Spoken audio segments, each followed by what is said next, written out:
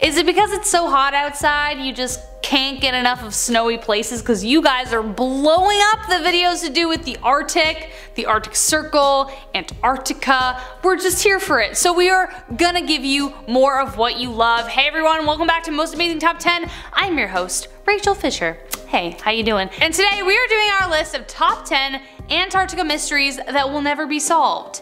I mean, never say never, but we'll see. Let's get started. Number 10. Glass sponges. These mysterious creatures could give scientists the key to understanding some crucial components to climate change. At one time, this curious species of sponge was thought to be extinct, but then in 1987 a Canadian team of scientists discovered a cluster that was over 9,000 years old. It was over 9,000! That's pretty insane. Yeah, that's also a fact. They can live for thousands of years. They feed off plankton and other small sources of food and can filter enough water in 60 seconds to fill an Olympic-sized pool. They also don't look appetizing and mostly serve as homes to other kinds of fish and crustaceans and that stuff. Starfish tend to feed on them because they're really weird, but that's about it. The thing that makes them so interesting though is their ability to store carbon. Ever since the ice shelf started to disappear, they started appearing in Antarctica. They're called glass sponges because they're made of silica. If scientists are able to figure out the correlation between the two, then it might reveal some key factors about climate change.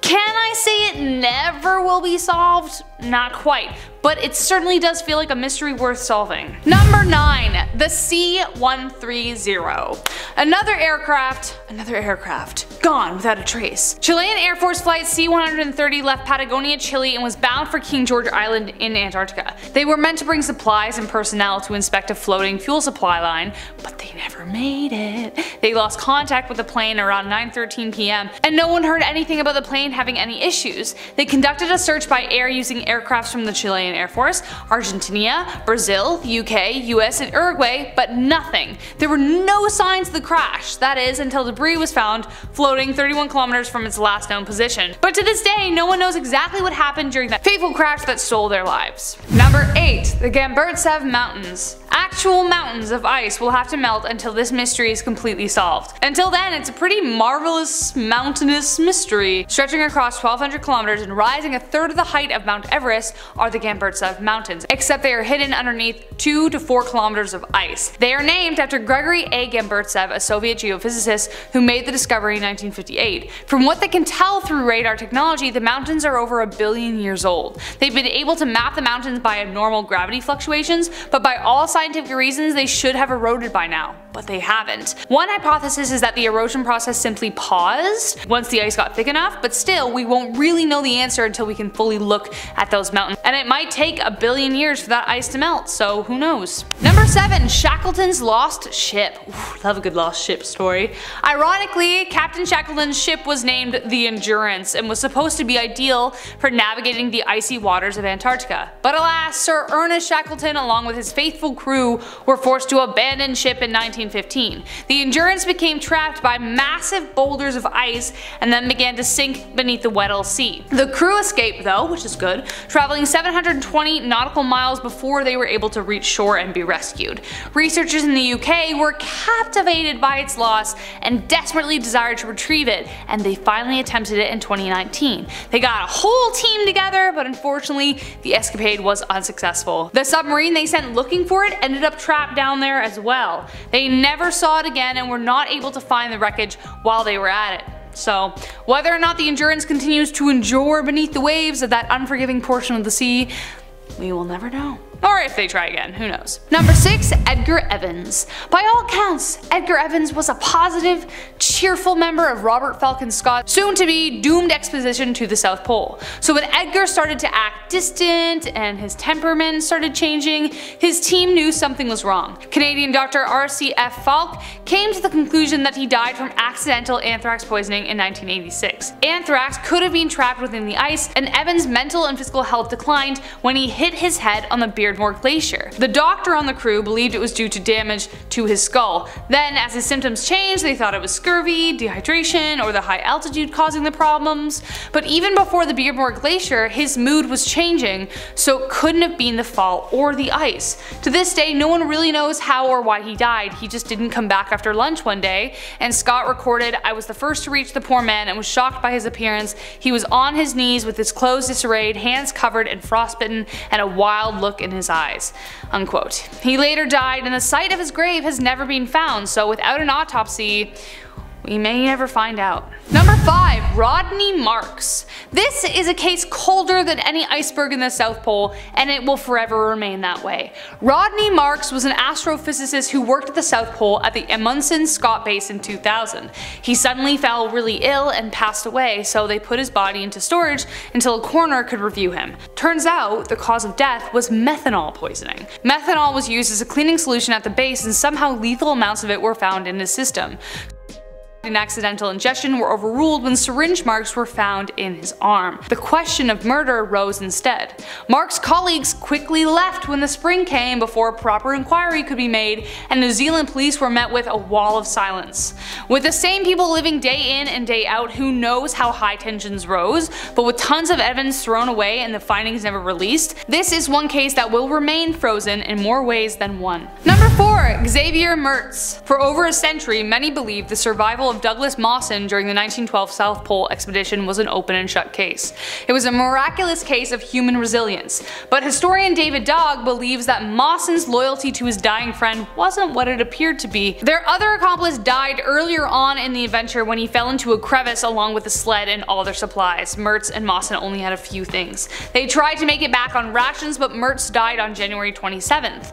But Day thinks that Mawson cut the rations, therefore making Mertz perish first. Even with what they had to eat the sled dogs, and Mawson recorded they killed the last dog on December 28th, but he still described cooking dog meat on January 10th, leading Day to believe that he may have eaten another corpse lying around. Yeah.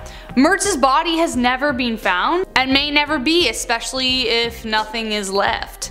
Not even time will be able to reveal what really happened, so I guess I'll stay with Mawson. Number 3. The Anomaly. Who knows what is trapped beneath the billion-year-old ice that coats Antarctica? Mountains, disease, forests, who knows, but there's one thing that scientists can't quite unravel.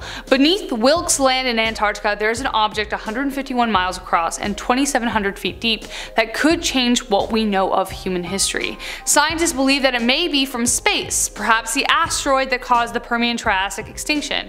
It was first discovered in 2006 when NASA spotted gravitational changes in the area indicating an object of immense size.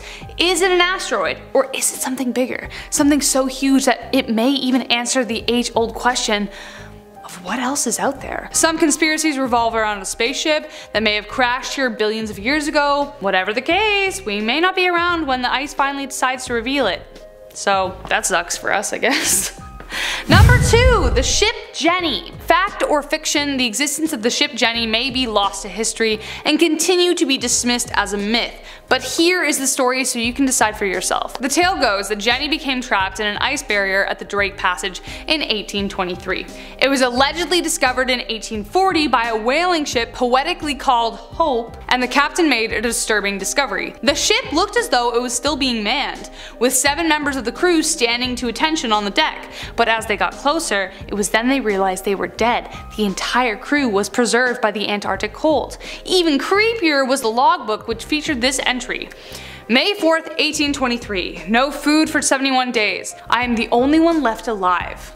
Unquote. The captain who wrote this was found sitting, still as death, in the chair. The tale has been romanticized in a novel called The Ghost Ship by John Conroy Hutchinson, so perhaps that's why people think it's just a story.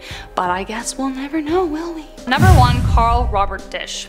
Out of all the cases on this list, this one is definitely the most mysterious and will remain just that, a mystery. Carl worked for the National Bureau of Standards and was staying at Bird Station in 1965 just for the winter. Something he normally had to do was follow a hand line to the main station complex so he never got lost. But on May 8th he went out on a trip he made over 25 times, only this time he didn't return. When he did not return to Bird Station, they went searching and did find a trail leading west. The weather was pretty bad and it was really dark, so the next day they decided decided to head out with vehicles. They found tracks again, heading south, but then they just disappeared. They noted that his steps seemed purposeful and that his stride didn't vary, like he was heading towards something. Searches continued for days and days, but no sign of Disch was ever found.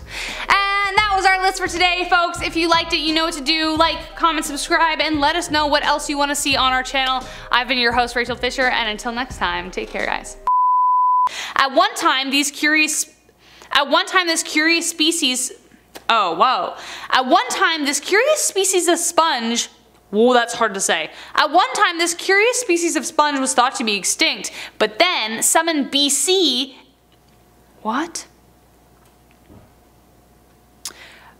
At one time, this curious species of sponge was thought to be extinct, but then,